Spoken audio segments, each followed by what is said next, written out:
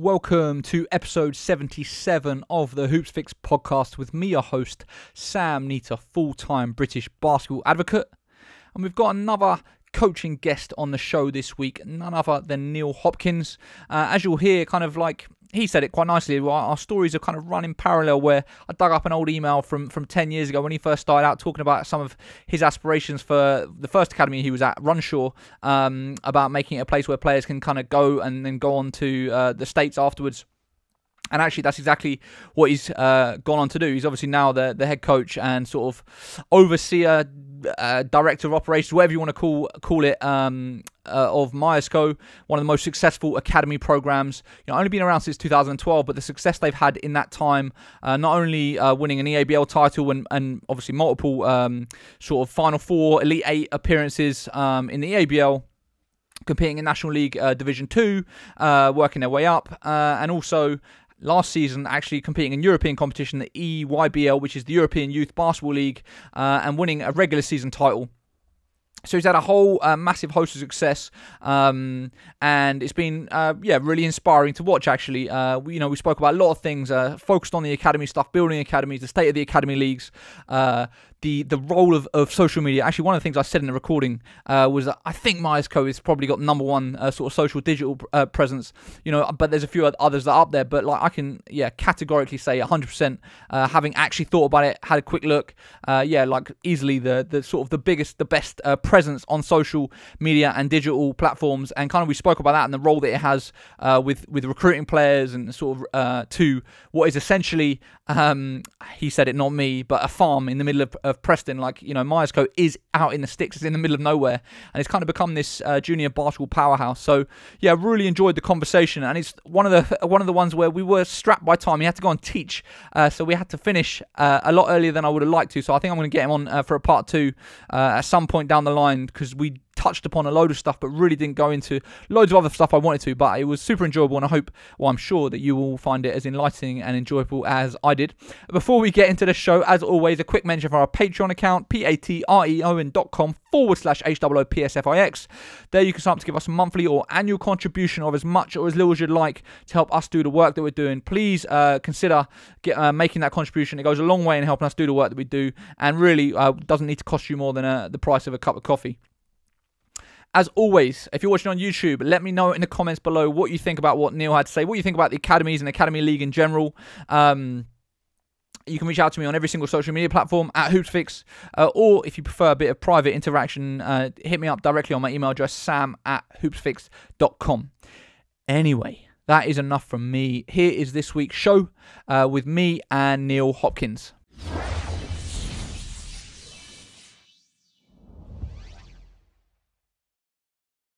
Neal, welcome to the show. Hi Sam, thanks for having me on. Thank you for the honour. No problem. Like I said, I always say there's like a massive long list of people that I always want to speak to that I'm kind of slowly working through, but the list is never ending. And when we briefly spoke last night, I said I feel like there's some stuff going way back when we first spoke 10 years ago, and I actually found the first email you sent me in 2010. And you're actually on tour in the States, visiting some schools and everything else. And one of the interesting things, let me just have a quick look at it here. I've got it in front of me. One of the things you said was this was when you were at Runshaw College Basketball Academy, and you said, my aim is to turn the academy into a place guys can come to lead them to the States. And obviously this trip is massively helping that. Now, to look at in those 10 years, kind of everything that's happened since then, it's pretty inspiring, to be honest, to see those sort of those early seeds of kind of what you were intending to do, and kind of what now, obviously, you're at Myerscough, what that's turned into be. So, what a journey it's been. And I think that's like, I guess when I briefly looked at your CV before we started recording, looking at all the things you've done. And obviously, all your focus there is on coaching. It's like you wanted to be a coach. It's quite clear, looking at the qualifications you have, the sort of the book smart stuff, the paperwork stuff. You really focused on that. Like, where has that come from? Why has that been sort of a big focus of yours? I think number one, that nostalgia of I think it was 10 years ago. Yeah, and I actually think that we almost, I'd say you started before me, I think, in terms of like the journey, but I think it's almost been in parallel a little bit. So it's been nice to see, obviously, the growth for Hoopsfix and the involvement of Hoopsfix. I've always been a huge advocate of what you've been doing. So that's a really nice like place to start, I guess. And that was a really good trip as well. And I think at that point, I was just taking every opportunity that I could to experience basketball at, at any different level. I was really fortunate actually with that. There was a guy called Chris Donnelly in the Northwest who, flew me and another coach from the Northwest out to America, and we got to visit 10 or 12 different schools and, sit down with some super high level coaches and stuff. So it was, there's probably a story in a story somewhere, but yeah, just the academic side. And I guess the big thing from me is when I started coaching, and it's, before that 10 years, so maybe 12 years ago, even through my university years, I wanted to make sure that, number one, I was on the floor coaching as much as possible and doing as much as I could. Obviously look through my CV and there's quite a few things in there that are not included, stuff in sports development and, doing primary school stuff and, all the little things that you'd expect a young coach to be doing. I think Mark Dunning says paying your dues. And I think that was, the remit back then. I think as well, at that point, there wasn't, the way I look at it now is there's an evolution in terms of the way in which people pay their dues. I think now it turns to a little bit more online. It's a little bit less face-to-face. And, I don't think people, especially young coaches, I think that they're able to project themselves in a way that I wasn't back then. So I thought to myself, it's actually the irony of it all was actually the money that wasn't in basketball was the kind of motivation for doing, the academic stuff and upskilling as much as I possibly could. And at that point, when I spoke to you then, I think I was maybe just about to start with the Tigers in the BBL. And, I was dipping my feet in, but there was no money. There was like, we're traveling from my house to speak in Liverpool, which was 45 minutes, an hour, there and back, driving the length and breadth of the country. There was no, I didn't get paid for anything. It was just there to, put the hours in and do my time. But on the flip side, I was thinking to myself, well, if I want to have a house, if I want to have a car, if I want to have, the luxuries and stuff, or, even the things that, give you comfort, then I'm going to need to earn some money. And to do so, I probably need to upskill in different areas. So at that point, when I was at Runshaw, I obviously had done my degree at that point, and I started doing my PGCE and my teacher training and, adding that. And obviously that supplemented my coaching, and I think it all came hand in hand. I was always academically, in terms of delivery academics, and in terms of teaching, which is, what I've done now for 10 or so years. I always looked at that as a way to enable me to coach basketball, at the highest possible level. Obviously, it's really difficult to establish a balance between full-time teaching and full-time coaching, which is ultimately what I'm doing alongside, coaching at a BBL level or, whatever, running your own program, then traveling the length and breadth of the country to, to go to BBL games. So it was, for me, it was more about security. It was more about, not putting all my eggs in the basketball basket, so to speak, and, making sure that I had something, or not so much to fall back on, but something to run alongside my coaching to make sure that it was sustainable. And also, I think especially from a younger age, and you see through my CV, it's like, I've added qualifications there and there and there and there and stuff. But I had the experience that we had with the Mersey Tigers, for instance. I wasn't getting paid, but I saw the effect that money could have on, the stability of players, coaching staff and stuff. And I didn't really want to be, fall into that trap. I didn't want to, at that point, that was all I knew. That was my experience of British basketball at the highest level, was the Mersey Tigers and, guys not getting paid. And I, at that point, I was like, well, if I'm going to commit to this, I need to make sure that I have a balance. I need to make sure that, I look after what I want, away from the court. And that's why I started doing, the academic side and, trying to push that, as much as possible. Always felt hand in hand with the coaching, but, that was why I did it. I feel like, in retrospect, for myself, that probably would have been a better journey for me, in the sense of looking at something where I can balance it, because I've done the complete opposite, where I have zero tolerance for almost doing anything that I don't want to do, just to give myself the financial stability, because I don't want to do anything for money. But then, yeah, I'm now in a situation where it's like, I get older, I'm looking at things. It's like, okay, well, how can I get that financial stability whilst doing the things that I love? And yeah, I'm still trying to work that out. But I think actually, when I look at things now, whereas I've always looked at Hoopsfix as with a purity of like, I don't like, almost like it would ruin it if I tried to make money from it, because it's kind of like what I love, and I don't want to put ads on stuff, and I don't want to, do paid branded content on social media or whatever. Actually, the best thing I can do for Hoopsfix is to make it profitable and for it to make money, because it means I'm going to do it for so much longer, and I'm going to be able to put more resources, more time, more energy into it to ensure that it has the longevity. And it's taken me this long to sort of start really realizing that, and that's become a much more focus. So it's really interesting to kind of. But that's one of the biggest issues with British basketball, is the freebie culture, and ultimately, people's livelihoods depend on it. And if you want to professionalize the sport and make it, more appealing for people to have a career within it, then you have to monetize it. And I think we're, especially yourself, but everyone is akin to giving up their free time and being a volunteer and almost like a servant to the game. But also, like, how do we push it forwards if we don't turn it into something that's professional that can support you? Because ultimately, you're just going to lose a person like you, a person like me, or whoever to another industry. And then, the sport just doesn't grow. So until it is professionalized in that sense, from a monetary kind of way, we're not going to move forward. I've had that conversation with a number of people.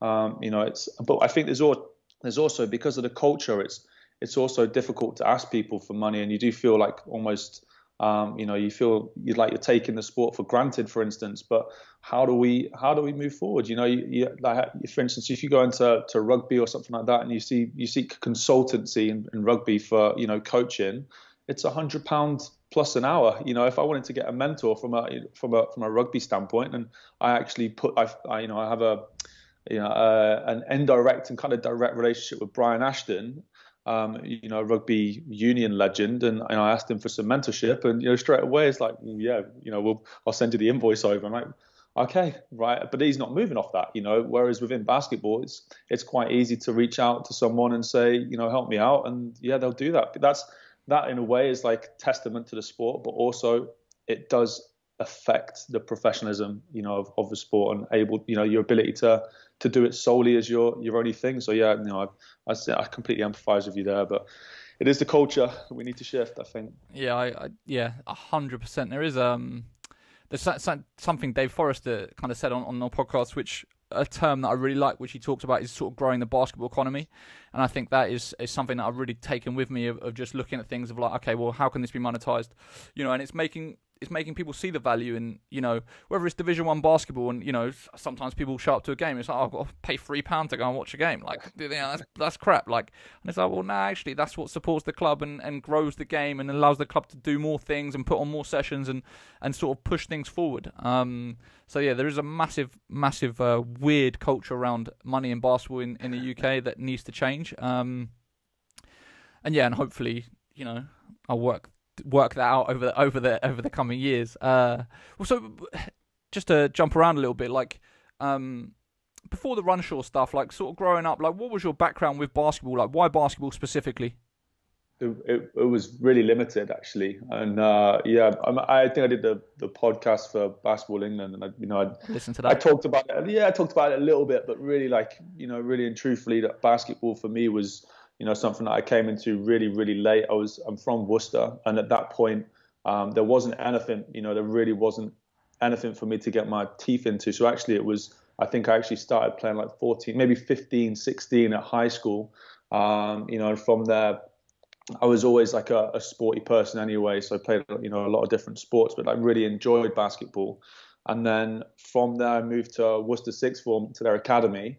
When the academy system just about kind of started, they were at that point, the Worcester Wolves were in, I think, Division 2, NBL Division 2, but there was no correlation or crossover between the academy and the stuff that was happening at the university. And actually, it was like two different islands. So we were kind of just up there in the sixth form, and they were down there in the university, and that was really it. Like there was a group of us that were at the academy at that point. We were coached by Rick Solverson. And we just really enjoyed basketball. We took it as far as we could. At that point, there was no publicity, or we didn't film games and stuff. And I'm not going back decades, but I mean it probably is now. But it was more that we just really enjoyed it, and there was nothing more out of it than that, really. And from there, I finished university. No, sorry, I finished at the sixth form. And actually, whilst I was playing basketball there with the academy, I was playing hockey as well, like field hockey.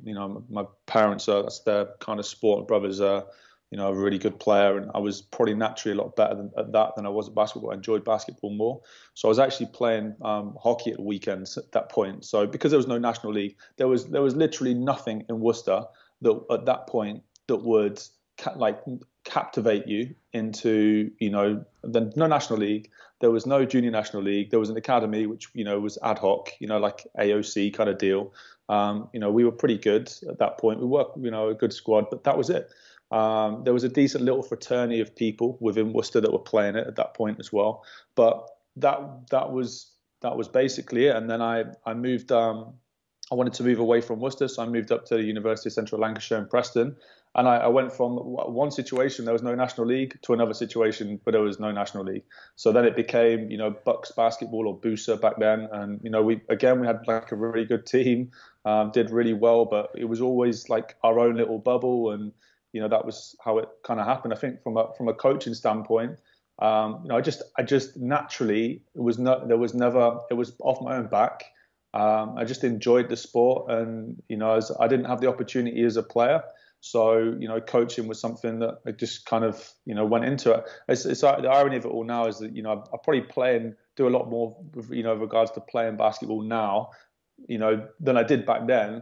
But I've always seen it from a player. I just love playing sport. I enjoy playing sport, and it's nothing competitive and all that stuff. It's just nothing. It was never anything more than that because I didn't know it to be anything more than that. That was it.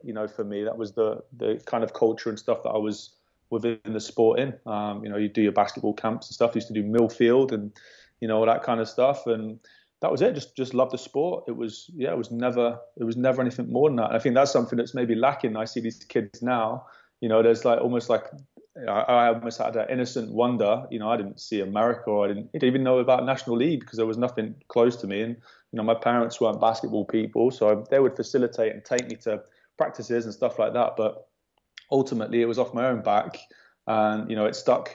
So I must have enjoyed it, and I obviously still enjoy it. I think that's the key to it, isn't it? Yeah, 100%. It's funny, like I because kind of I guess doing Hoopsfix and stuff, there is clearly a focus on the elite end of the spectrum. Like a lot of the academies we cover are the better ones with the better players, and a lot of the players that we cover obviously is focused on the kids that really have aspirations to be professionals and represent the Great Britain senior team and whatever else. But I always forget there's just a whole massive I don't even know what you call it, population of players that just play because they enjoy it and just want to have fun and whatever else. And there's money there as well. We're going back to the whole economy thing. They're buying basketball sneakers and they're buying jerseys and they're buying gear to play in. And I do think there is such a focus on the it's almost like there's a focus on the elite, and then there's a focus on the grassroots in terms of the younger players, but actually just the recreational players. There is a whole load of stuff that could be done around that, which really isn't. And the stuff you're saying about kind of no National League club, that was the same. Growing up in Eastbourne, it was very much like nearest club was Worthing, Brighton Bears. So that was a 45-minute drive. My dad wasn't going to take me there. So it was very much like I have to learn to play here, and that's what I'm going to do. But yeah, and that's the case for so many players up and down the country that are sort of not near the hubs. And that's the other thing that I think that's interesting, kind of obviously the stuff that you're doing, the areas that you're focused on. I've been to Myerscough, and boy, it's in the middle of nowhere. and Runshaw, like looking at it again, it's kind of on the outskirts. I've never been there, but it is in places where I guess historically don't have a basketball culture in that way. Is that by design? Has that been by design, or has that been like, well, this is where I can get a job, and I love basketball, so I can actually build something here? Well, the Preston area historically actually had a decent basketball culture, but it was all, again, this was prior to, for those for another bit of nostalgia, there was a guy up here, he's still up here now, called Dave Bridge, who used to run what is called the Dirty Mixtape. So as Greg Tanner was doing all the stuff with streetball.co.uk. Dave Bridge was doing a lot of stuff in the same era within the Preston area. So there's a fraternity of guys, the generation definitely before me, that really, had a lot going on with basketball. For instance, so Ben Eves came from Preston. At that point, even someone like Tom Sutton, had a decent reputation within the street ball scene. So actually, the fraternity within Preston, there was a park up here called Moore Park, which is where they would.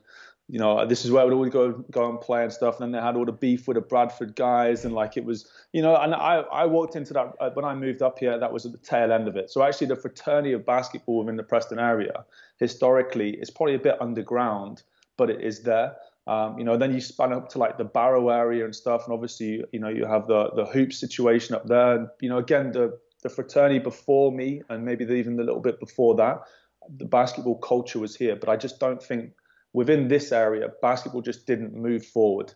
So actually, the team that I picked up when I moved to Runshaw was a team that had been coached by Chris Straker, who's now out in the States. And he'd taken, so Leyland, I don't know, the population is probably about 65 or something like that. It's not a very big area, but out of that population, he'd managed to get a decent little team together. And I picked up the pieces from kind of where he was. And, that was a group that I think, one thing is that, having moved from Worcester up here, number one, the people up here, they battle, especially when it comes to sport. They're super competitive and, they want to win. And that's a big help. And I think it wasn't necessarily about me putting in place an opportunity. It was just me carrying on the work and trying to bring basketball through, from the last, the dirty mixtape guys to the new era. And, that was kind of where I saw myself fit. And, I had, especially with Runshaw, you're right that Runshaw is a little less isolated than Myerscough, but Runshaw, we just had a good group of kids. I had Terry Crosby's son, Leon Crosby. Terry Crosby, obviously the BBL legend. And, Leon at that point was at the Manchester Magic. And, he was from Bolton. I had the Bolton area, Wigan area, a few kids from there. And then we had this little group of guys from Leyland, which is, just a little town next to me. And we just did really well. And, off the back of that, I think we had some success in my first year. And then, the recruitment kind of started a little bit. And we brought in, I think there's a clip of Matt Clark, that we found out of Sefton, dunking it on someone, which I sent over to you back in the day, and Matt Sheriff. And then we started to have a little bit of success in terms of placing them. And, at that point, I was really focused on trying to help them move on to the next level. And, even people like Michael Griffiths, the one, the kid that was not the kid, the man that was in Love Island, came and played for us at Runshaw for a little bit. And there you go. There's some trivia for you. Yeah. So. If that's it, I might need to Google him, because I feel like there was someone on Love Island that I swear looked familiar, but I'll search him. But yeah, that's funny. Yeah. It's funny you should mention that Matt Clark Matt Clark clip, because I actually, one of the things I did briefly this morning was let me dig up this because I know you used to have a YouTube account, because I remember being subscribed to it and seeing highlights and games and stuff that you'd put up. And this is the thing, right? Is that this is 2010? It's not even that long ago, right? It's 10 years ago, but in my head I'm 2010 is not the flipping 80s or whatever. But back then, the thing, you, even at that point, were very focused on making sure all your games were taped, having highlights, doing mixtapes, which was still compared to the proliferation nowadays, where it's every game is filmed, that if it's not filmed with a video camera, there'll be people with phones, and so stuff is captured. There isn't stuff that's missed in the same way. Yeah. On the video side, kind of, why was that so important? Why were you kind of, I guess, ahead of the curve in ensuring that, you had the game tape, you were doing the highlights, you were ensuring that sort of there was a web presence for, Runshaw? Yeah. First and foremost, I can't look back on my own tape and see, how I was at 16, 17, 18. And that for me is something that I always hold, in my mind, because irrespective of whether these kids go to America or whatever, they can look back and they can say, hey, these are my highlights from the 2009, 2010 season. They can watch back and they can have that they can feel like, yeah, look at that. That was great. I really enjoyed that. And it's a memory that you've put on the web, which isn't ever going to go. And that, number one, that was it. That was like, my reason was to make sure these guys could always remember. And it's funny now because, these videos will pop up and then they'll tag me and, we'll have a load of talk. And I think, it was an investment, more than anything. And how it is, like, especially back then, it wasn't quite VHS, but it wasn't easy to do it all and to clip down. And, the time that I've spent doing that kind of stuff and I think I sent you one, I remember sending you like a highlight package from the end of the season, and I put some like really big operatic music on it. I said, can you have a look at this? And you're like, yeah, that's really good, but the music's a little bit intense. You're not thinking. I was like, so from there, I remind myself of that every time I put together a mixtape now. So I don't go with the that kind of music anymore. But number one, to give them that, that nostalgia, and it's an investment. And those times where we took them on tour and we went to places, and now they can look back at it. And some of them are not involved with basketball in any way, but they can always look back at it. And that's great for me, and that's something that I only appreciated having been through the situation and not having anything to look back on.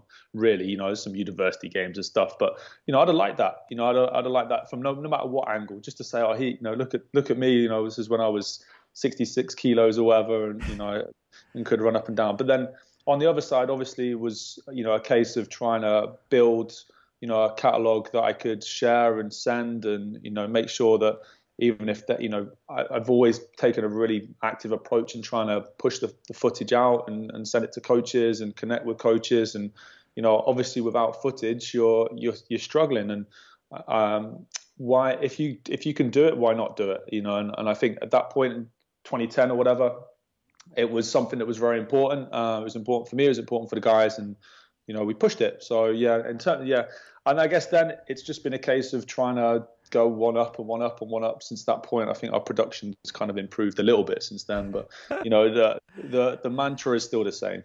That is the thing. It's like when clearly, like especially in the last few years, Myerscough, I would guess that it coincides with the hiring of Adam Gunn. That your outputs in terms of the brand, the presence online, is pretty much I would say number one-ish for academies between you and Charnwood, I would say. But then everyone else is up in their game as well at the moment. And I do feel like speaking to players, like that stuff is just so important now, isn't it? Like it's like that's almost, and that's very much the same in the States. But like that sort of culture is coming over here, where it's like, of course players want to play for the best team and be playing at the highest levels and all that kind of stuff. But actually they also want, the online presence, the recognition, the online celebrity, if you want to call it that, the mixtapes, the graphics,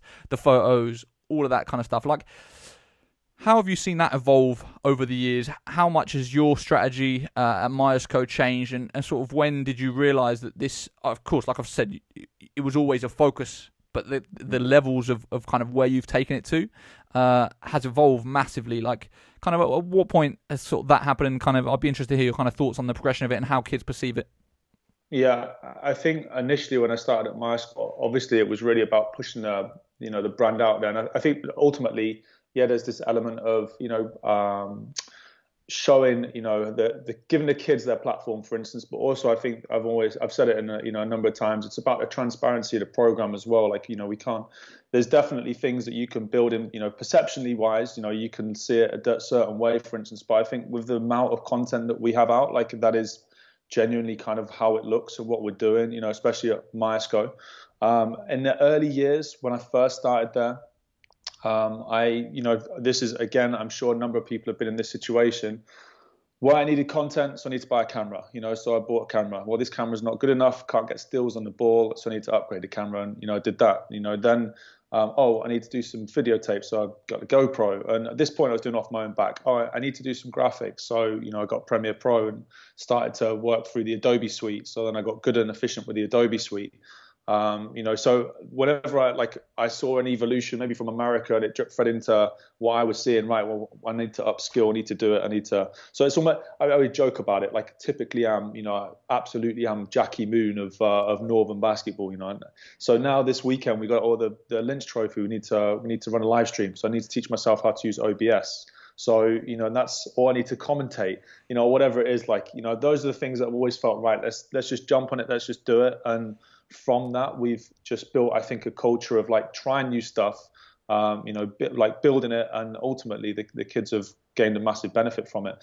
Alan Gunn, he was involved with the Lancashire Spinners when I started over there, was a graduate of Salford University. And he was doing the stuff with the Spinners, and at that point, obviously I built up a really good relationship with him, and he could see what I was trying to do through Myerscough. So this was actually maybe 2017, I think, 2016, I started to build my relationship with him. He didn't do anything for Myerscough at that point. I was still doing all the content through WordPress, through YouTube, Instagram. What was the little Vine? Was it the little 3-second one or whatever? So, I was doing all the content, pushing the content at that point alongside everything else. And then Alan, when I finished with the Spinners, in 2018, I think it was, maybe 17, I said to Alan, do you want to, come across and help us out over at Myerscough? And obviously he loved what we were doing, in terms of trying to promote the kids. And, that was something that he, felt, was valuable. Obviously at that point, then I think Myerscough had started, we'd started to have more success at the higher level with higher level kids. So it was good then, you almost have take for instance, Eduardo Delcadia, who's now at UNLV, you could see that these kids are going to progress through to, a higher level. So actually it's great to build that relationship with them early. It's great to be able to project them early. And, it's almost like the fruit of it all is starting to happen now. And I think that through building their profile online, through managing their expectation, their expectation versus the reality versus the perception, we've been able to do that. And obviously Alan kind of jumped at the opportunity to do it. So yeah, it's from my standpoint, in terms of the program, it's about, like I said before, the transparency. It's about, showing that, this is all additional stuff that we do for them. I think that you've got to be, of a certain ilk to do that. You know that yourself, the late nights, early mornings, and, you've got to be able to do it. But ultimately, I just want to give these kids a platform that they can look back on and use in their own way. And, this is our way, I think, now in this era to be able to do that aside from the coaching. Now you have to, you said it. I think when I started this 9 years ago, there was a remit of importance in terms of recruitment, in terms of what the kids were looking for. Number one, they're usually typically looking for level of competition. I think that's still in there. Number two, that's level of competition in terms of what you're playing at. Number two, who you get coached by. Number three, who you're going to be playing against within your practice, okay, which is, obviously important. Number four, then it's like the merch, what t-shirts am I going to get? Now it's number one, maybe it's level of competition, but close to might be, what is the social media? What is the presence? What are you going to do? How are you going to project me? How are you going to get me to America? How are you going to do this? How are you going to do that? That's a really tough thing to balance and a really tough thing to manage, in our position now. And that is something that I think has really evolved over the last 7 or 8 years. It's, for me, that's where I'm waffling on a little bit here now. But the island, I don't know if I talked to you about this before, we have the island mentality. We're stuck on the island, and we don't really know basketball too much off the island. If we were on the continent, I don't think those thoughts would be the same. I don't think that the kids would be as, unrealistic with some of their goals and aspirations, because they would be exposed to basketball at a different level. And that's something that as academies, that if we are not sensible with the way in which we run our social media, we can engage kids, I guess, in the wrong way. We can almost force a sense of entitlement, and we can enable. And I think that's something that we need to be conscious about. So we've tried to do it all, with diligence with regards to that. And we talk about that a lot, myself and Alan as well. Yeah, it's interesting you say that. the levels thing, I think, is something that across the UK we're very much not aware of, that island mentality, and we have exactly the same conversations at Hoopsfix, where it's like, there are certain things that obviously we try and focus on the positive stuff, right? And of course that means hyping it up to a level, but at the same time it's like, well, if a play, for example, I'm trying to do it in a way that isn't throwing shade at anyone or whatever. Do you know what I mean? If a player averages 30 in under 18 conference or even under 18 Premier, like, what does it really mean? Like, what is the level of that competition? Does it mean that player is a future pro? Like, and you see it all the time on social media. Like, all the time you get comments, kids being like, this kid's going to the NBA. A kid that's never represented the national team, never been close to the national team, but he's, doing really well in schools competition or whatever. And it's just like, realistically, we've had 7 players that have been UK developed that have gone to the NBA in the history. Like, it's just not going to happen. The levels of how good the levels of how good the NBA is, how good the EuroLeague is, how like, there is just a lack of awareness of that. And I was actually saying this to someone else recently as well. It's like, and again, I'm trying not to throw shade here, but obviously I listen to a lot of the media that goes out around British basketball, and even from a media standpoint. And by the way, I'm not saying that I know everything, because obviously I don't, and I have a lot of my own education to do, and I'm aware that my own basketball IQ is not the highest or whatever. But the media needs educating as well, because if the media isn't educated, they do exactly the same thing, where they're talking about certain players or certain games or certain competitions or whatever, and talking about it in a way where it's just like, what are you talking about? Like, and then unfortunately, for a lot of people who maybe don't know any better, will listen to it and be like, yeah, like, and then that becomes the narrative. And we need more players, we need more former coaches that sort of have played in Europe, competed in Europe, whatever, seen the different levels, to be able to come back and actually, have podcasts, do the media side of things, come on to shows like this, to give people the awakening. One of the things I always say about the levels, I feel like I might have said this on a podcast, but I know I say it to a lot of people. So I used to go to Adidas Eurocamp every year, which of course was, it's the international pre-draft camp essentially, but generally doesn't feature a lot of the first rounders, because those guys are already locks, and so actually, agents try and protect them, don't want them to play in games because they feel like it could hurt their stock if they're going to go first round anyway. So you get a lot of the second round, sort of on the verge of getting drafted players, and one year Evan Fournier played in it. Now, he obviously was a lock to go first round.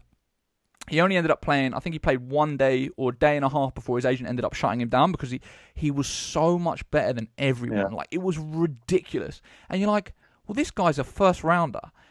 And he went mid first round. I feel like he went between 15 and 20-ish, somewhere like that. All of these guys are on the verge of getting drafted. A few of them went second round, and he's so much better than him. And then you think, well, what is like a lottery pick compared to, an Evan Fournier, like, and all this stuff, and it's only when you get out and about, and you kind of you see the different levels, which again, exactly like you're saying, we're not exposed to, so we just don't know. And it's not until you put, I think that's why putting someone like Cameron against EuroLeague junior tournament competition, you can then see it. Obviously, you guys, like, going into Europe, it's the same sort of thing, like, and that's, I guess, the next place to go is, like, obviously the European competition, EABL, which you've been in for the last 2 years now.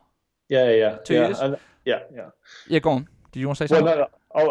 I was just going to say that there's, I think within the general basketball population, especially at a certain age group, and I found it with the 2003s in particular. There's always looking out, always looking out, and it's just like, it's infuriating, why. Being a master of what you're doing right now, think about what's happening right now and master it. Like, I have these conversations with some of these kids within our program. Can I go and play Division 1? Blah, blah, blah. I'm like, you're not. If you were the top guard in our program, then, number one, you might have an opportunity to be seen. But the moment you're fifth guard within our program, you haven't mastered what we have right here. So let's think about that. And, you're right. You go and have 30 points in an under 18s conference game, or, whatever it may be. That's great. Enjoy it. But that's what it has to be, and it's always like, it's one thing. It's like this domino of like, oh, I've had 30 now and I'm entitled, next one I'm entitled. And then we enable with social media. Oh yeah, look at this. And then we enable with, some of the wrong comments on maybe a podcast or whatever. And before you know it, the kid is, his head's like this, he has a fall, he doesn't do something so well, and then that's it, dropped off. But isn't that the football culture as well, though? That's what we do with our young footballers, and maybe it's just British. Maybe that's it. We get overexcited a bit early, but there you go.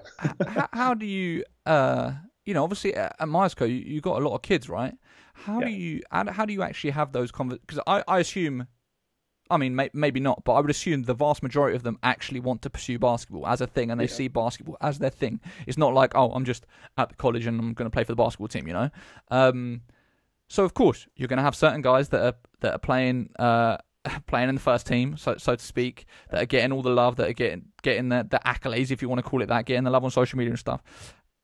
I assume when you get a kid that maybe isn't playing so much, that comes to you and says, I want to go to the States, you know that they're not anywhere close to the level of being of doing that. Like, how do you play out that conversation? Do you feel like honesty is the best policy? Do you have to be like really harsh, or do you try and do it in a sort of gentle way? I'm not like if you ask the guys how to describe me, they describe me as a square. The one fortunate thing that I have now is like the safety net of the staff that we have as well. Like, it's the message that I can give is not just from me. It's from the likes of Mike Bernard, experienced former pro. Troy Cully obviously understands the game, GB coach. Then James Jones has come in, has been played in America, coached in Canada. And our new we just hired an S&C coach called Joe Gurley, who was the strength and conditioning coach at UAB. So like now we have a consortium of people that we can hit them from different angles. And I think for me, it's always like, that I don't want to discourage a dream. I don't want to discourage you, being ambitious, but let's be realistic and let's think about what we're doing right now. Like I said before, let's master it right now. Are you the best player within the program right now? No, I'm not. Okay, well, if you have that level of self-awareness, let's work on that. That's part of it. If you're coming to me and saying I am the best player and you're not the best player, then that's very easy to solve, because you just come on, right, we'll play you against what we perceive as being a Division 1 player, and we've obviously produced those over the last couple of years. So you've got those people available to you. So through a consortium of people that are experts, and then also one fortunate thing we have is everyone within our program plays basketball for a different reason.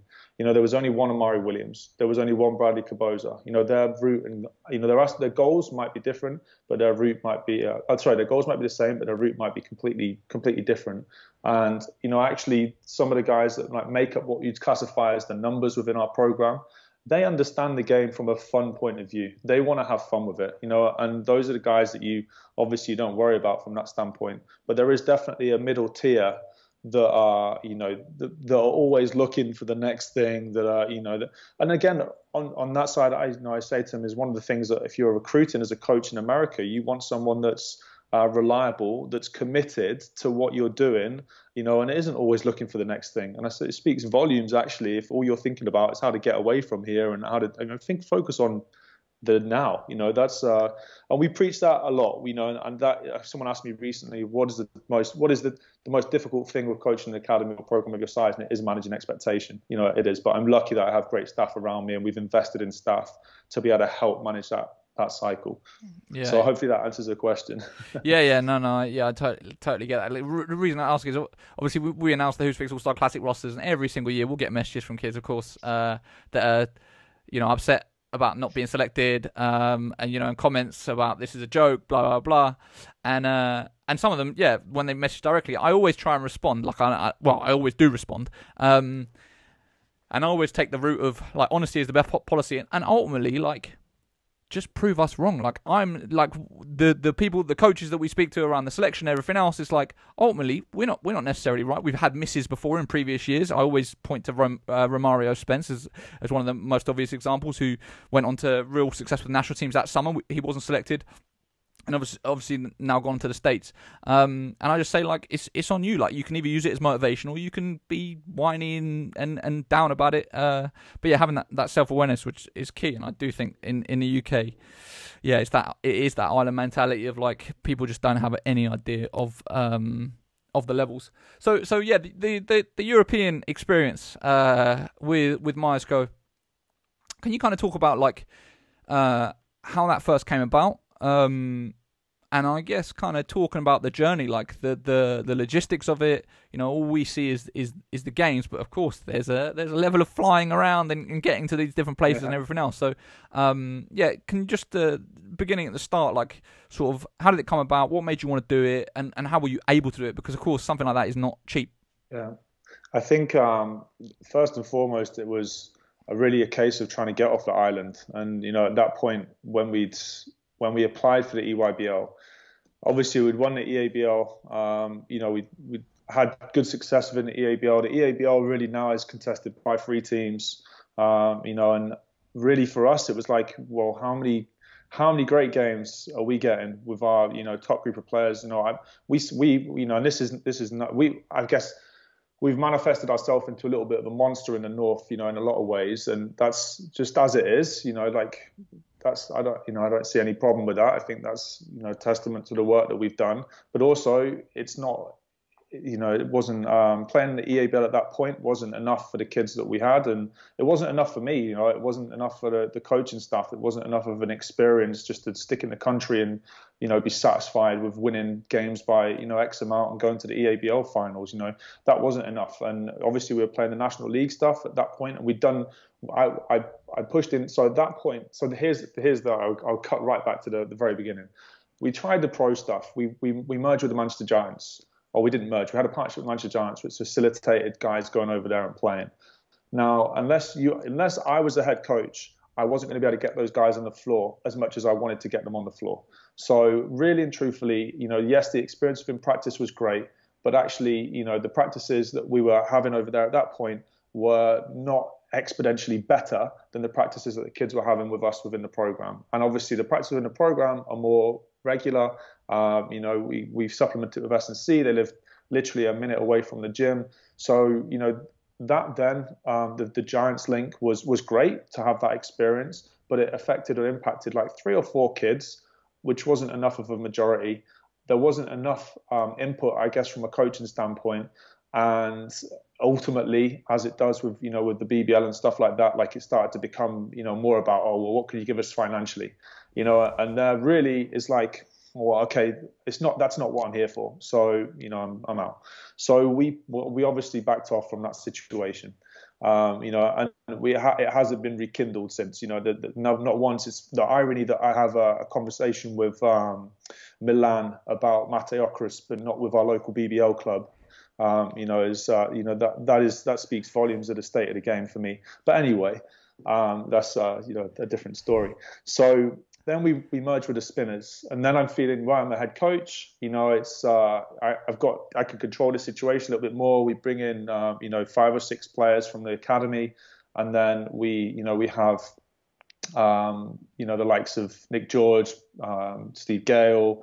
Obviously Mike Bernard, and it worked in the first year. It worked. We got a lot out of it, but the business model wasn't sustainable. It was a castle built on sand at that point, and that wasn't to discredit anything that happened before I went in, because the people that put that stuff together, had done an unbelievable job in doing that. But the model, it was almost like I felt actually on reflection that it was almost like this Division 1 is the last hurrah. The old guard, I think, that had put us in that situation was like, right, throw caution to the wind, let's go for it.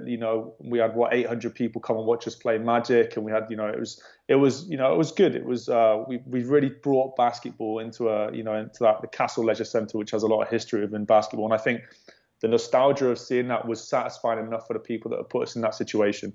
Second year, financially, it's not working. So then it becomes like, right, well, I've got a stack of academy guys, and then we're able to bring in 2 or 3, and then it went from the flip opposite, 3 or 4 senior players, and there was likes of Jack Hudson, David Olf, Mark Rangeley, and, still guys that have gone on to really do it. Connor Murta was another one, have gone on to do really good things.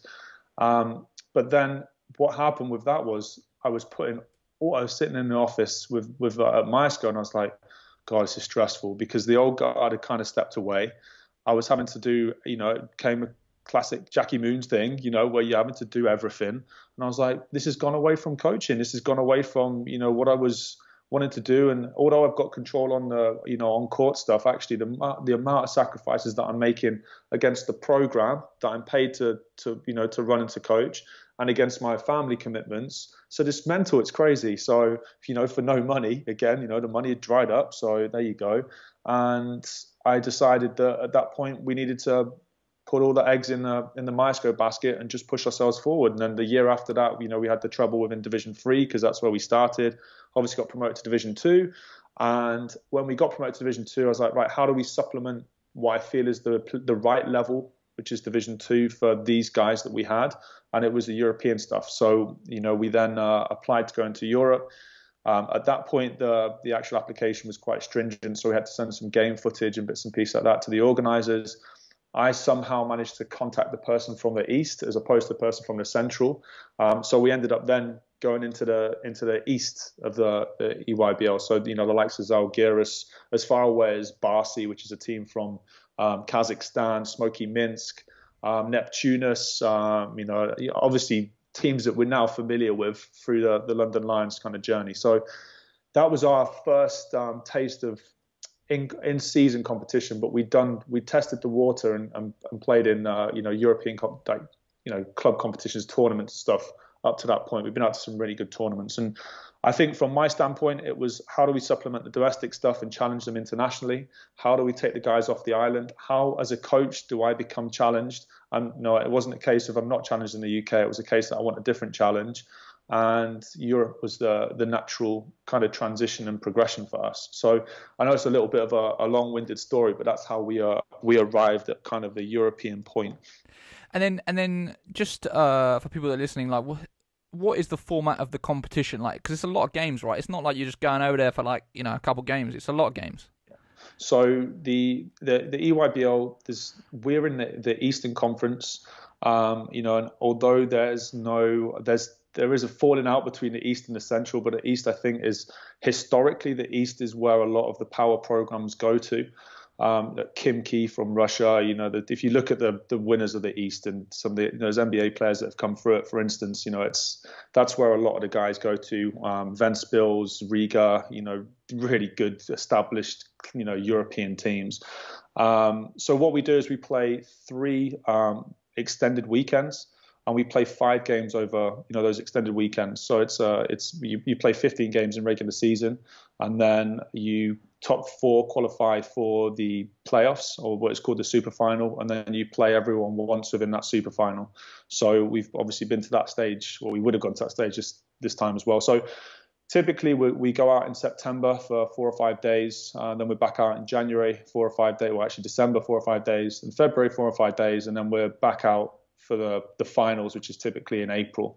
So, and because it's what's supposed to happen is that every team is supposed to host a stage, or you pay in to host. So you either host and don't pay, or you pay and you don't host. And because we're over 1,000 miles from Riga, which is the center of it, the kind of organizing area, because we're over 1,000 miles away at the moment, they won't fly into us. However, that's something that we did explore towards the back end of the year to be able to support that and do it. And that was something that they were very keen to do moving forward. So yeah, you're looking roughly at about almost 30 days away, which obviously is quite significant. And it's very intense when you get out there. You literally touch down, you have a day's break, and then you're playing 2 games a day for 2 days, and then 1 game usually on the last day. So and it's typically the hometown team will always get us, because of the time difference. So they'll put us on at like a 8 a.m., which would be 7 a.m. game over here. And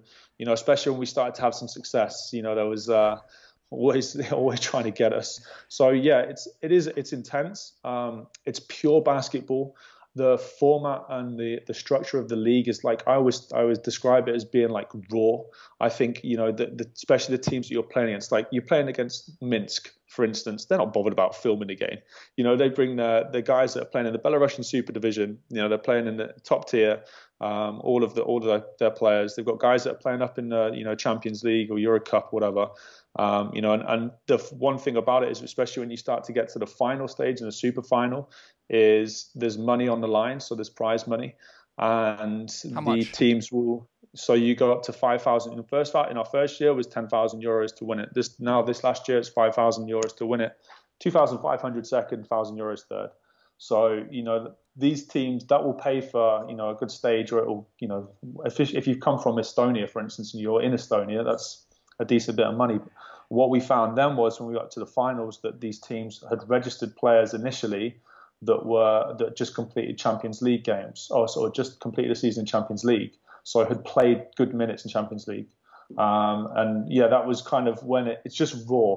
Like that's the way I describe it. It's really different to the ANGT, in that ANGT is really about exposure, showing everything. Whereas I think with the EYBL, it's almost like guys, just come over here and sharpen your elbows and bring 2 or 3 crazy heckler fans and and get in there.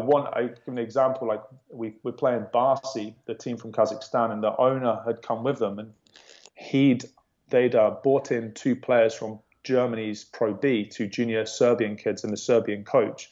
So this one of these guys is a point guard who's 6'6", 6'7", I don't remember his name, but he has 52 points in this game, and they lose. Well, the owner's not happy with the calls, so he's taking them off the court. We're leaving, blah blah blah. And this owner's obviously invested quite a lot of money because they want the EYBL over in Eastern Europe has a really big reputation. So that's the kind of stuff that I think we've never dealt with, that we've now had to see. And it was great. I mean, obviously coaching basketball standpoint is great, but from an organizational standpoint and from a competition standpoint, it was a breath of fresh air at the right time. And obviously we had some success in our second season with it. Well, yeah, one of the buzzwords we kind of hear at the moment is like loading and stuff. Like when you talk about 2 games a day, like how difficult is that? How do you deal with that? Are you taking out a bigger roster than just 12? Like kind of how are you managing that? And then of course, because the other thing is, right, you've still got your EYBL season, but you still got your EABL season, you've still got your National League season. Like that's a lot of games.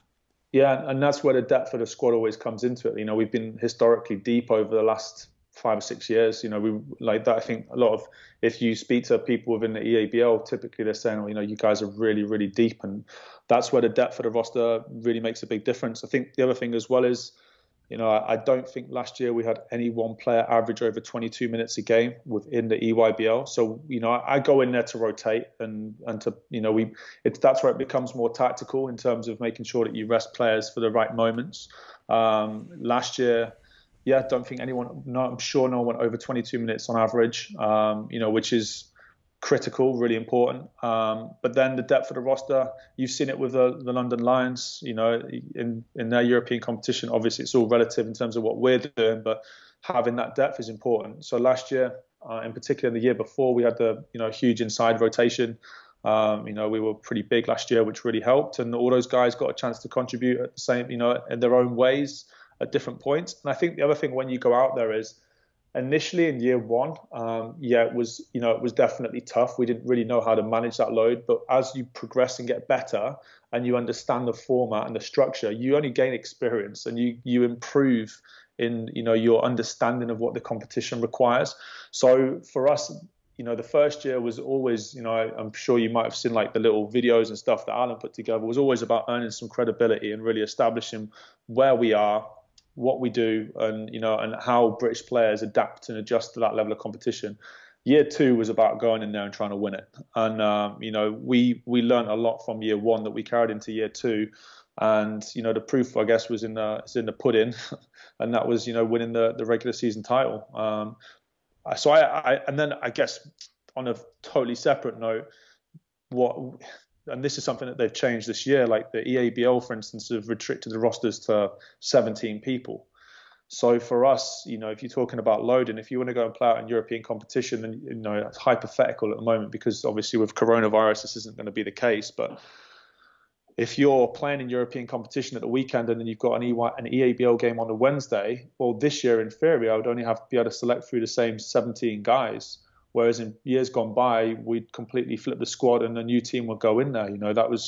That number one speaks about the level of the guys that we had, playing the EYBL, but also maybe the level of the EABL. And those teams would still go out and win in the EABL. So just depth and, just understanding the situation and getting experience in it, I think is critical.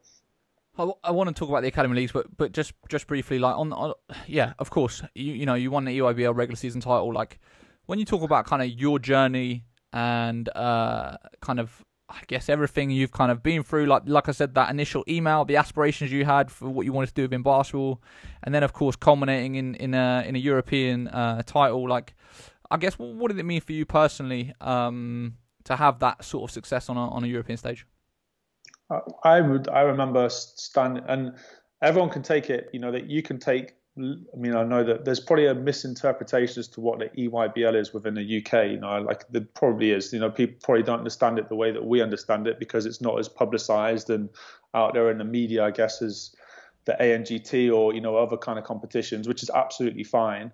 For me, I remember back to 2015 when I was with England under 18s and we were in Austria, and Sweden won the under 18s Division B on a buzzer beater against Israel. And actually, the irony of that is the coach of the Swedish team coaches again in the EYBL. He coaches a team over there in the EYBL, which is good because we always chat about that. But I remember turning to my friend Nick McCarthy and saying, one day I really want to win a European title. So, and last year, you know, we were in the super final.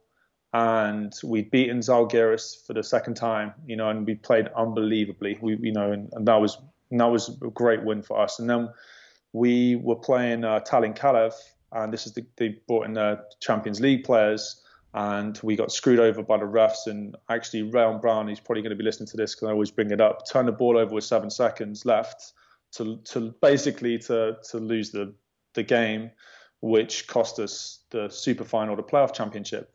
No, that was like, you know, that was gut wrenching because I never thought I'd be in that situation again. You know, you're literally within a possession of winning a European title, which was my, you know, aspiration, you know, and that's something that I really wanted to get. And then to go back in this year and to do what we did across the regular season, which is much more difficult, I think, you know, winning two games, you know, and lucking out, I guess, in 2 games, to actually do that was unbelievable. Like I said, when I had that conversation with Nick back in 2015, I think there was the picture of Rondo with his son and his son drinking the bottle of champagne after the NBA finals. You know, Troy Cully can accredit to this. You know, I think after we won the title over there in Latvia, you know, it was like from a coaching standpoint. You know, I felt that moment. You know, the moment you see Rondo sitting there, like, he's achieved exactly what he wanted to achieve in that moment. Like, you know, there's nothing taking that element away from him. I remember, you know, having a beer at 9 o'clock in the morning or whatever. So, you know, just sitting there and thinking, like, this is just like, you know, when you're at that point when you're just like, shit, like, you know, pardon my French, like, you know, I've almost like I've done it. Like, this is where I want to be. This is, you know, and because I didn't think I'd get the opportunity again. You know, I thought off the back. And how often do you win those kind of things? No matter who you're playing with or against or whatever, you still got to have some consistency to get it done. And I don't like, it could be you know, I would have the same feeling if it was an A division GB under 20s or, you know, whatever. I'd have that same feeling. That was to take, you know, a program from a farm in Preston, to, you know, to beat Champions League teams, you know, junior teams consistently, and to establish a brand of basketball in Europe that was, you know, that was born in England. You know, that was the remit from that email back in 2010. And, you know, we achieved it. So, yeah, I enjoyed that beer. It was very nice. And, you know, that was a great moment. Yeah. So I'm aware of time, and I do want to talk about this season as well. So there's 2 topics. So let's just briefly touch on it. Just the academy leagues. Obviously, you know, I was heavily involved at the start, and kind of have watched the entire sort of progression, I guess, from well, I was involved with the rebrand to the EABL, let's say, because it existed before I was involved in that way, and kind of where it is now. Like, there's been talk about sort of Basketball England doing these super academies. I've kind of heard, you know, them potentially, you know, pulling out, I don't know how many, 6 maybe, and sort of, I guess, moving to this sort of model where it's like, well, I don't even know what they plan, but I'll be interested to kind of hear, like, what's your take on the state of the academy leagues at the moment, where they're at, what needs to be done, maybe, what direction you'd like to see them go, and kind of what you've heard about this academy league stuff and what could be happening with it. The super academy stuff. It's a great question, and it's it's an unenviable position for Basketball England and the people that that make these decisions now, because obviously, number one, we have this stunt in everything. This 7 to 8 month stunt, and potentially, if that runs into this season, deep into this season, my question, it's a rhetorical question, but what emphasis is there on performance at the moment? What emphasis on the performance? What is happening with the national team camps? How have we harnessed the rules that are in place to be able to supplement what the elite level players do? What is the conversation between Basketball England and the elite performance programs historically to make sure that their players continue to play, to gear these guys up for European championships, whether it's this year or subsequent years? At the moment, there isn't anything happening. So we're in this big stunt. So we've gone from a position where it was mooted and talked about, cutting the number of EABL or, DICE programs, I guess, down from, whatever it is at this point to 6 to 8. But then, the practicalities of that, I just don't know. I think one of the issues that you have is that, and this is not to discredit any program in any way, because ultimately, there's things that are on the line that's bigger than basketball in terms of like people's livelihoods, jobs. There's obviously the FE sector brings a lot of money into basketball. You can't dispute that. And it's supporting a lot of people in a lot of different ways. So, but now you have this platform where, you've got your EABL programs, and then you have your crossover programs, ABL, that are good enough to be in the EABL, and then you have stacks of ABL programs that are all doing their thing, that are marketing their program in a certain way, that are recruiting from their area in a certain way. So actually, your talent level is now becoming, watered down. So we've got this stunt in performance. We're not thinking about it at the moment. Everyone is, land grabbing, because there's no one's mediating it. So everyone's land grabbing, and this is for everyone.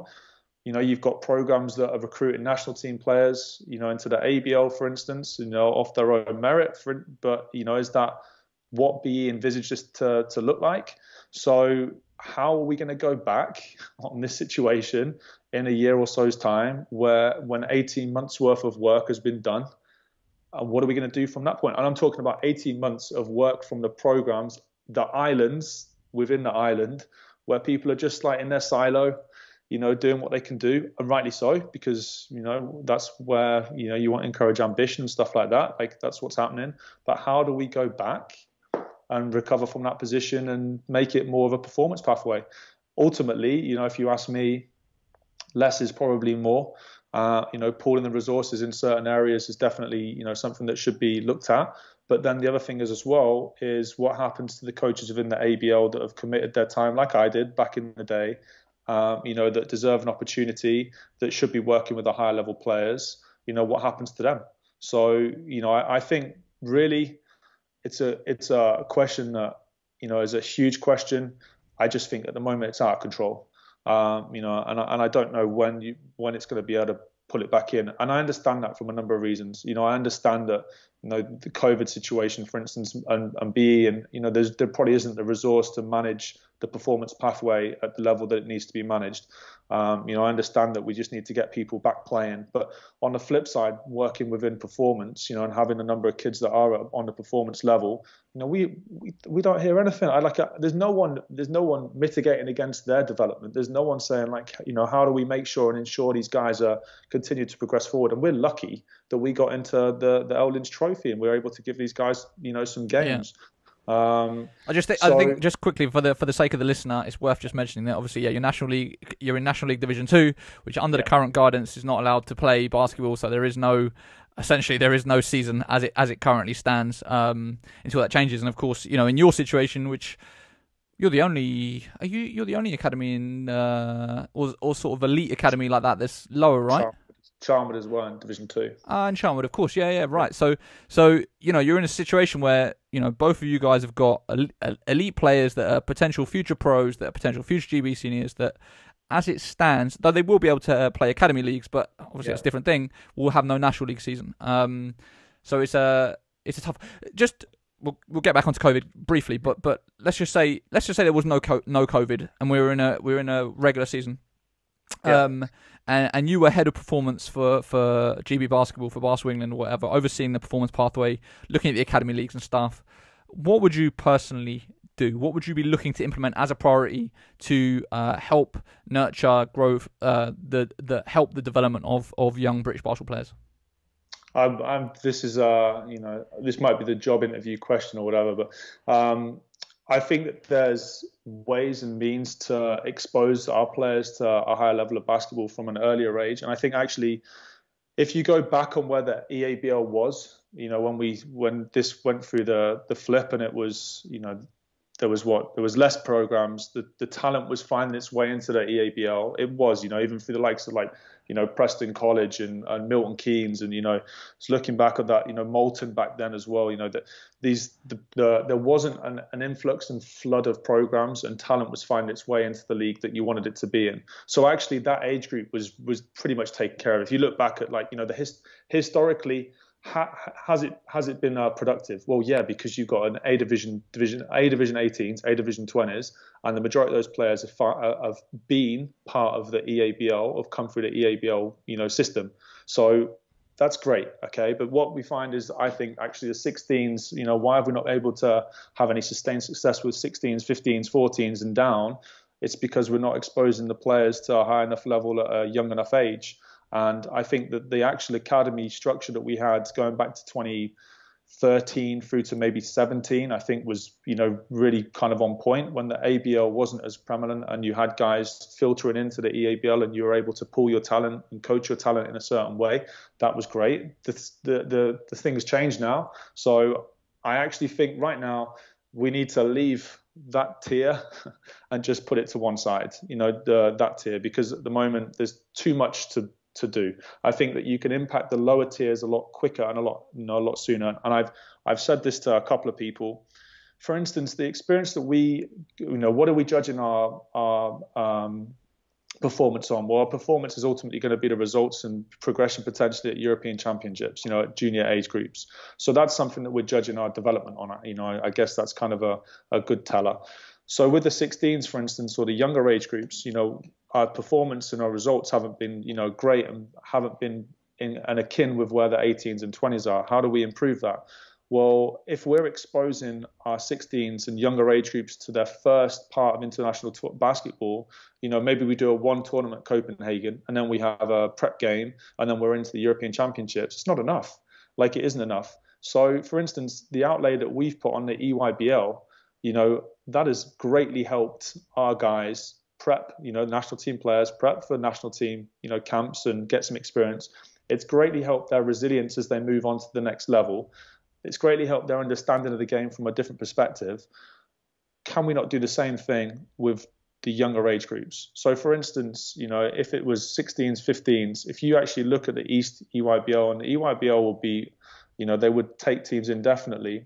You've got the Zalgirises, CSKA Moscows, you've got national teams, you've got, extremely high level programs. Well, we could ask our national team guys to meet at an airport, supplemented, obviously funded by the NGB, supplemented by possibly by the players if it's a cost, if it's a cost problem.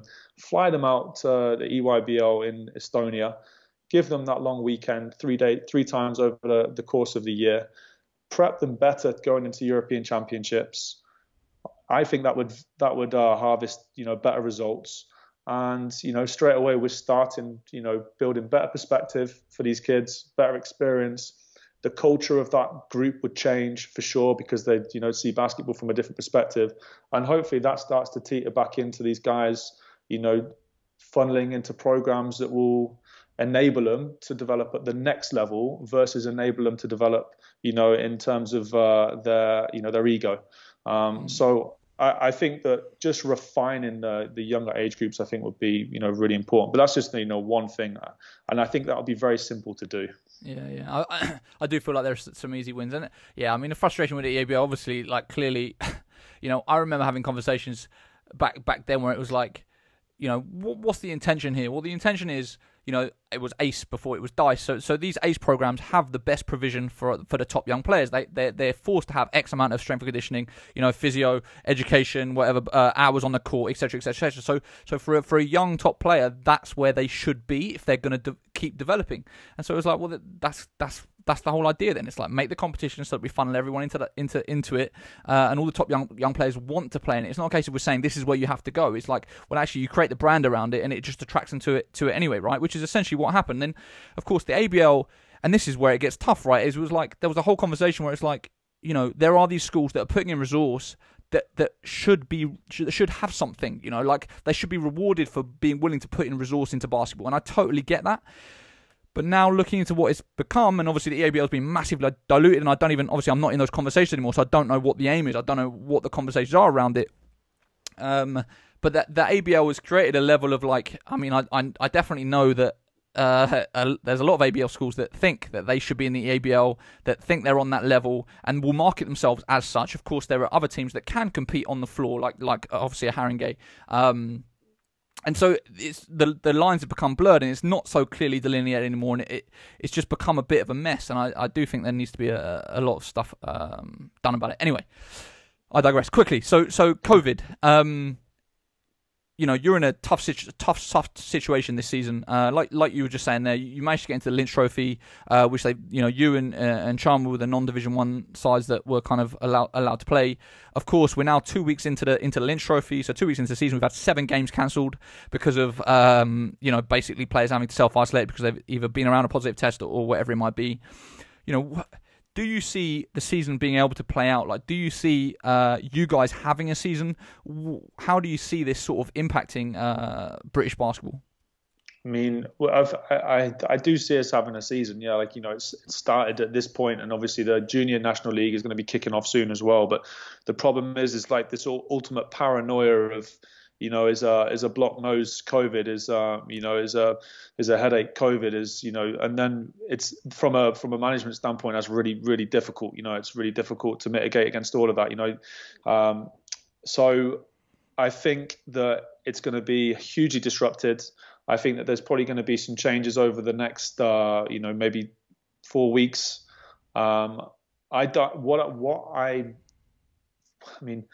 What is number one? What is the rush? You know, what is the rush when, you know, at this point we know that we're coming into the winter season. The weather's changing. You know, people are going to get ill, and at the moment we have this huge boom in, you know, cases. So inevitably there's going to be disruption to the basketball schedule.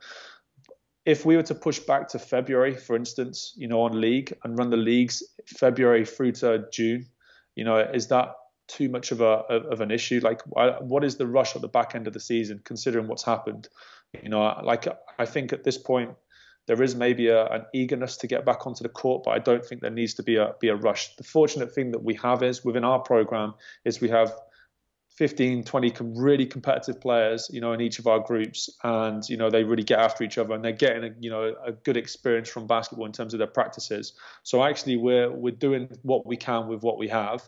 But I think if you look at the season running on, I think, and having to deal with, you know, a number of, you know, obviously we're working with an education environment as well. And I think, what was it yesterday? 46% of education environments so far have had, you know, sent people home, whether it's one or in groups, you know, that's in the nationally. So let's be real, you know, I don't think there should be a rush. I think that we should be thinking about, you know, obviously a little bit more of a pushback. You know, letting this situation at the moment, you know, this, whether it's political football or whether it's, you know, obviously mitigating against, you know, this big bump in numbers. I think that there needs to be some, we need to really think about that in terms of how it impacts us. Because ultimately, if we rush into it and there's either outbreaks or there's fixtures being cancelled, like you said before, that, you know, the 7 fixture cancellations that we've had through the L Lynch Trophy so far, people just then start asking the wrong question and don't have. They almost discredit basketball, but actually that's people taking the right precaution. But people need to get used to that really quickly if we're going to go with what we're doing now. If you like, if we're not, for instance, I would be worried if there wasn't a fixture cancellation. You know, what's, you know, I would people are forcing their guys on the court, and yeah, exactly. Yeah. So, you know, what do we want? You can't have your cake and eat it. You know, that's the big thing. So we either want to play basketball and get back into it, then we're going to have to accept that there's going to be cancellations. Or if we don't want that, if we want to have more of a free-flowing season where fixtures are happening more rapidly and, you know, on a regular basis, then push it back. Yeah. But, you know, at the moment, I'm just fortunate that we can get on the court, that we've, really not had any major issues, and that we're kind of flowing. I guess that's one of the benefits of being on a campus locked away and, miles away and stuff. But it's just so difficult. And I've spoken to a lot of coaches, and people I always kind of like quantify it like we're an airplane just floating around ready to hit on to land. And at the moment we're just floating around. Like, that is it. It's in limbo. And there's a lot of work to be done there from a mental health perspective and, that stuff. And then the other thing from working with this age group is it's disproportionate in terms of how that affects them. Like, we don't know the long-term effects, yada, yada, yada, but they don't see it like that. These guys, these kids, they just want to get on the court and play. And, there's no, I think I read something about the US and 70,000 college cases, and there was one hospital admission. Obviously there's a huge knock-on effect to elderly, more elderly and more susceptible people, which we need to be sensible about. But, young players, they're blasé, and that's something that we have to, we've shortened our bubbles down to, there's no more than 12 in our bubbles now. It really affects them in terms of being able to mingle and cross over, and obviously the delivery of online classes and stuff like that. We have to make the inconvenient convenient, but also people need to expect it to be disrupted if we're going to push back and start. And so if we're going to kick on now, people have to expect that. Yeah, it's unbelievable. I still sometimes I can't actually believe this is reality. Like, this is actual life. Anyway, I want to be respectful of your time. It's 9:30 on the dot.